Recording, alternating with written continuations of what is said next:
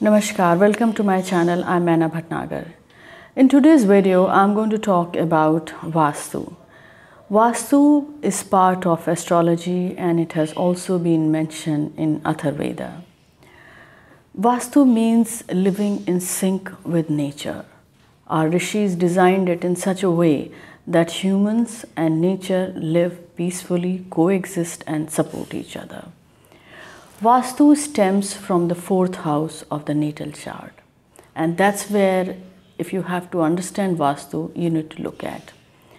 The fourth house in astrology has many meanings, and it's like mother, motherland, how you're going to live peacefully, what kind of house you are going to have, how many vehicles you are going to have or not, those kind of things. But today, since we're going to talk about Vastu, I'm only going to talk about the fourth house in relation to the Vastu. So to study Vastu, one should look at the natal chart and the fourth house of it.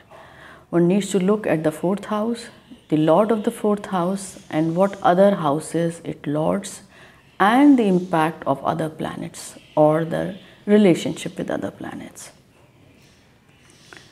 Interestingly, Vastu even tells us what kinds of tree to plant if there is any remedy required. So when is the remedy really required? To understand this, I'm going to give you three different conditions. The first is that the fourth house is strong, which means the fourth house lord is well placed, maybe in its own house, exalted, and lords over other good houses. And it is free of any kind of negative impacts. In that case, the fourth house is strong and one really doesn't need to do any remedy. The normal praying to God for the well-being should be good enough. That is one condition.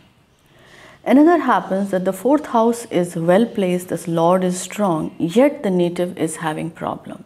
And if that's the case, one tends to consult the Vastu. But in that case, you need to look at deeply that is there any malefic influence happening?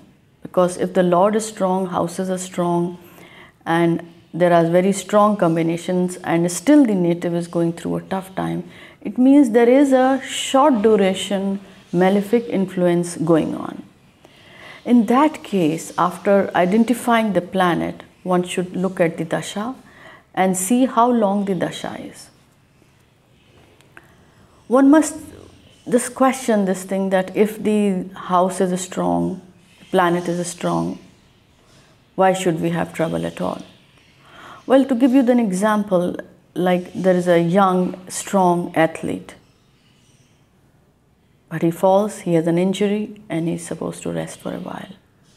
So that doesn't take away the fact that he's strong and young, but he's probably going through a minor tough time, and for that time he takes a rest. Or you must have noticed there are some people who seldom fall sick, are very strong, the immunity is very strong. Still a short-term viral fever takes over and they sometimes even get hospitalized. So the point is that everything could be strong, but someone could be passing through a malefic times. So in that case, propitiate the Dasha Lord and give charity related to the significations of him and pray to him. The third condition is the Dasha Lord, the fourth house Lord has a relationship with 12th house and the houses of travel or living abroad. In that case, it's understood that the native will not live in his own place for a long time. So after identifying that he is not going to live here, identify the time where he will move abroad. The third condition happens when neither the house is good nor the dasha is good. That means the fourth house is also having a malefic influence and the dasha is also having the malefic influence. In that case, we need to do remedy and we need to propitiate the Dasha Lord, the fourth house also, and look at the significations and the time period. But frankly speaking, if the native doesn't have a good placement of the 4th house lord, it's not going to be that he is going to have a tough time all his life, because dasha is designed in such a way that we do have good times. If we have bad times, we have also a good times. This is a wheel of fortune which will go up, and what is up must come down. So one should not panic, but in my belief, pray and propitiate the gods.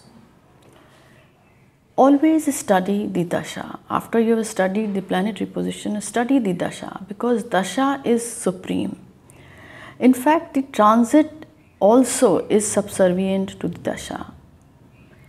So the planet and the dasha must correlate, and if you feel still that there is a malefic time and the 4th house is not doing very well, in that case only one should go for major changes in the house. This was just a short video on the Vastu. Thank you very much for watching. Please like and subscribe my video. Namaskar.